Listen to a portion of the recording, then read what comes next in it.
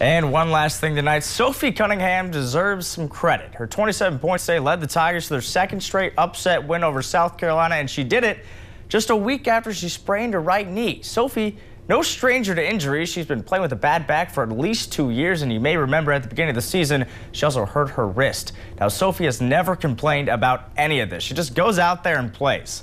Cunningham's everything you want in a star, the emotion, the energy, even the dance moves. Sophie lives for the moment. She lives for days like today.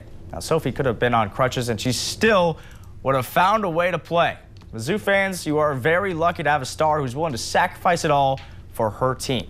And if you haven't seen her play in person, I wonder where you've been the past 3 years. Sophie is must-see TV, folks, and she's just getting started.